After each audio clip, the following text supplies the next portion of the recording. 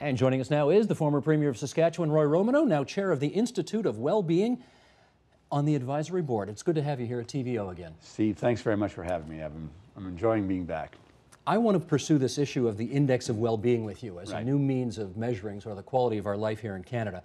We've got lots of ways of measuring how well we're living in this country, but you think this is better. What makes this better? I think what makes it better are a number of factors, but I would single out the following. I think that the predominant factor or the predominant indicator that Canadians watch is something called the GDP. It has become kind of a surrogate for everything that we do. So if the GDP is up, we think that things are better. If it's down, we think it's worse. But as the inventor of the GDP himself, a guy called Kuznets said, he said it's just a measurement of goods and services produced, and it's very incomplete. There needs to be other tools involved in this. But nonetheless, it's become almost iconic.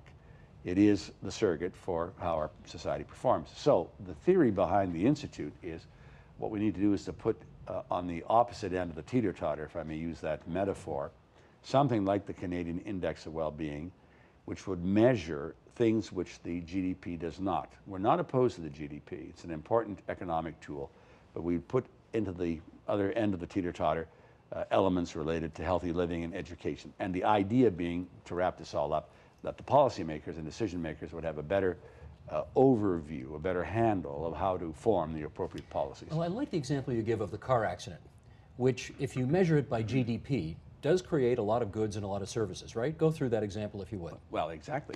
The one that I'd like to have changed even the car example, the other example is if you have an ice storm in Quebec or Right. in Ontario, the GDP goes up. Hurricane Katrina in the United States, the GDP went up. You have more jails, more prison guards, the GDP goes up. But what does this tell us about the quality of life, and what does it tell us about how our life can be reoriented? That's not to say we don't need jails, of course, or that these natural catastrophes don't happen. But if it is strictly a measurement of the goods and services produced, full stop, period, I think it negates the intrinsic worth, inherent worth of individuals. It's not necessarily an indication of how well we're doing. And to that That's end, right. you have a scale here of 8 different things that you measure. And I want to put this up and share this with our viewers right now. Here's the wellness index that you think is a preferable way to measure how well we're doing. Right. Number 1, measure living standards. Number 2, healthy populations. Number 3, community vitality. Number 4, the environment. Number 5, education. Number 6, time use. 7, civic engagement. And 8, arts, culture, and recreation. Right. Now you see this Canadian Index of Well-Being, as you're calling it, as all 8 areas being somehow interconnected. How so? Yeah. Well, they are interconnected. Let me say, first of all, Steve, I'll answer your question or try to answer it in a moment. These 8 categories really were culled as a result of the literature which is around, and also something which I think is rather interesting and novel. We did 3 cross-Canada consultations with interest groups about what they thought would be the components of a CIW or an index, and thus the 8 that you have put on the monitor. What we've done is release 3 of them, and these 3 are the top 3 that you've mentioned. So they're interconnected. Let me give you one example. The first one is living standards. That talks about income. What do we see? We see, as a conclusion of all the data that is before us, and by the way, the data comes from Stats Canada. It's not Roy Romanow making it up or somebody else making it up. Living standards are up. Generally, our incomes are up. That's the good news, except if you plumb down deeper, what happens is the top 20% of the earners in Canada, they have received the lion's share of the benefits of that increase. The remaining 80% have actually seen their incomes drop. In the consequence of that, 2 or 3 things have happened. First of all, the poverty rate remains the same. In 1981, the gap was something like $6,700 a year difference. It remains the same in 2007. The safety net is frayed, more pressure, and the social problems are attached. And here's my last point, sorry to be long-winded.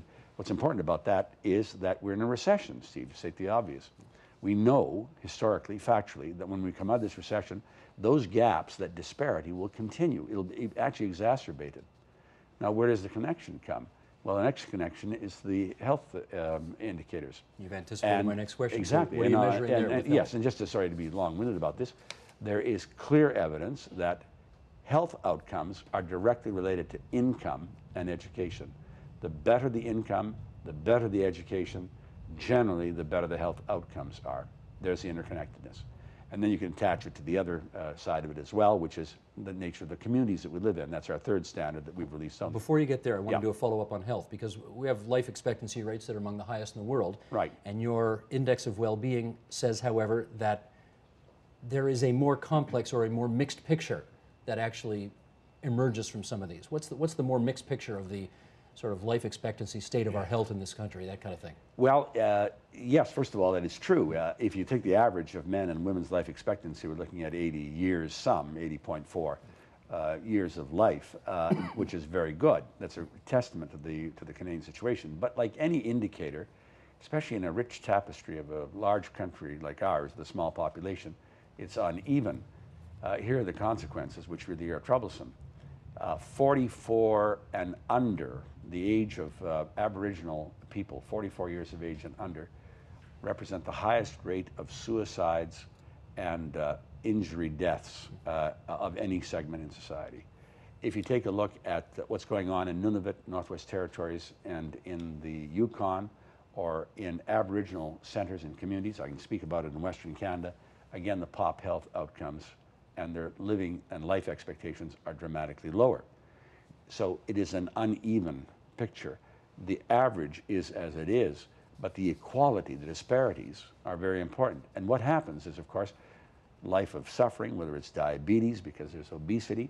And there's one other dimension about the health issue which is troublesome as well, and that is that we're finding that amongst teenagers, now this is a self-rated assessment, teenagers are asked, how do you feel about your health? The indication for the first time is they don't feel good about their health, and quite frankly, I don't know why. I've got something on this. Let's follow up on this. Michael, this board in the middle of Chapter 3 here. Though living longer, Canadians' rating of their health status has declined. The proportion of Canadians who consider themselves as having very good or excellent health peaked in 1998 at 65.2% and decreased dramatically in 2003 to 58.4%. This decline runs across the population but is most marked among teenagers. Now, what I found interesting here is that this means that people feel less healthy, not that they necessarily are less healthy. So how meaningful a measurement is this really? Now, that's a very tough question to answer. All I can tell you is what the experts say. I'm not an expert in this area, but the stats people say that self-rating, self-evaluation, when it is tied up to other correlations and other standards of measurement to determine how accurate that the self-evaluation is, that it's proven to be a very, very accurate figure. Very often, if you don't feel well, something's wrong with you. Usually in the case of teenagers, it may not be physical health, it may be emotional health. Well, you might have just broken up with your girlfriend or boyfriend. That's exactly. I mean, I felt that many times when I was a teenager. So who knows? But what it does indicate, and I must say that this is something that I think needs to be really examined in more detail, if that self-evaluation is correct, and if the outside correlative factors prove to be correct, I'd like to know why that is the case. Whether it's something in our society, whether it's something we watch on television, or what is it that produces this? Is it the new internet age, where there's no direct personal connectivity, but the indirect connectivity? I don't know. But I find that a very interesting fact. And it jumped out at you, and it jumped out at me. And I've been asking the advisors, what do I say when Steve Paikin asks me this? Yes, I'm sure you did. I have. I don't know what the answer is. I don't think they do either. But that's what I think is the importance about the index of well-being. Let's pursue it. Okay, pursue number 3 here. Third and final domain that you've got out in this report just out, community vitality. What are you looking for there?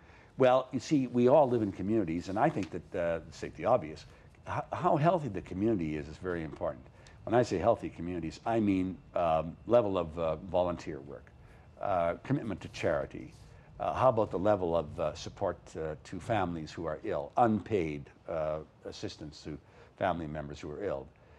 What do we do with respect to charity contributions? I think I may have mentioned that. Here we are in pretty good shape as Canadians. The statistics show that consistently we're the same, if not better, throughout the piece. This indicates that there's a community that cares for each other, and it does the best that it can, but it does it on a volunteer basis. I'm not against volunteer. I'm not against people who do this out of love and affection. That's an important part of what I think we are as human beings and Canadians. But very often, in some of these circumstances, if you're an unpaid caregiver and the person who is ill requires actually a paid caregiver, we don't have the system in place. If we have a home care program which requires, quote, the unpaid caregiver, it's a little bit different. than having a home care program where there is somebody who is available to us when we don't have the money to look after a very critically ill person. So it shows vitality, but it also shows a necessity for further work. I'm not doing too well on the well-being index myself right now. I've got this cough that I've had for a week and a half, so thank you for indulging me here. Let me read one more excerpt from the report. It goes like this. In 2003, compared to 1996, the number of Canadians reporting 6 or more close relatives dropped from 37 versus 34%. And the number reporting 6 or more close friends dropped from 40% to 30%. Now, I don't know if this is anything that anybody can do anything about, but how concerned should we be about that trend? I'm concerned about it. And again, it's like the question on teenagers. I don't know what this is all about to begin with, which is a terrible thing to say. I do know the numbers are there. When we continue to study it in further reports, we'll try to find some answers. The only thing that I can say, Steve, and it's pure speculation, and maybe a reflection of my age and stage in life, I find it interesting when we talk about internet. I know it's today's world. By the way, go on CIW, Canadian Index of Wellbeing.ca. People, quote, chat, end quote. Do they? When they get on all of these, they get these chat rooms, they have information, they Twitter, whatever. I think this indicates kind of a remoteness. So we don't have this face-to-face dialogue that you and I are having, a discussion or a debate. They think of it as kind of multiple tasking. Maybe it's multiple tasking, but for sure it's remote. And it may very well be reflected in those kinds of responses, but that is pure speculation. I think we need to check into it further, because we may very well have a detached future population on our hands, which I think will have knockoff effects, therefore, on the very other things we raised earlier about caring, being supportive of the community and the like. As you look at all of the different categories that you're measuring now for this new well-being index, what's the best predictor of a strong quality of life? For the moment, I think it's clear income. Still got to make money. You're still got to make money. This is an old study which has never been refuted. Actually, it's been supported over and over and over again.